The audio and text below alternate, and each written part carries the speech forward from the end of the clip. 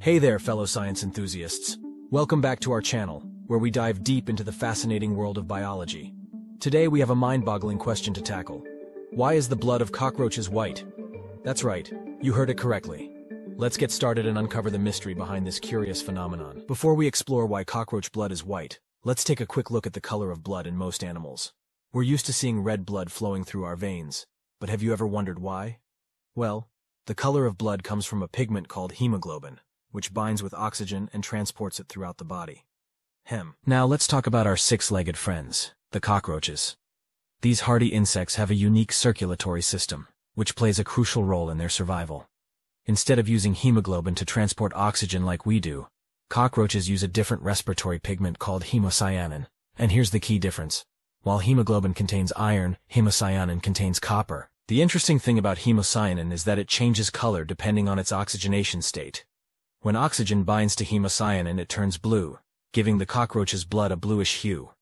But here comes the twist. When cockroach blood lacks oxygen, it appears white. Yes, that's right, white. Right. Now you might be wondering, why does this happen? Well, it all comes down to the way light interacts with the hemocyanin molecules. Unlike red blood cells that contain hemoglobin, cockroach blood lacks pigment, making it colorless.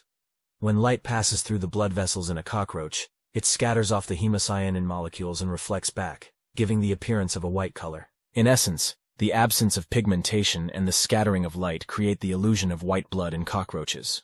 It's truly a fascinating adaptation that has allowed these resilient creatures to survive and thrive in their diverse habitats. Now that we've unraveled the mystery of cockroach blood, let's delve into the importance of hemocyanin for these remarkable insects.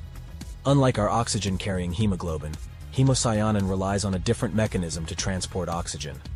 It binds oxygen directly in its copper atoms, turning blue when oxygenated and white when deoxygenated. The remarkable efficiency of hemocyanin allows cockroaches to withstand harsh environmental conditions, including low oxygen levels.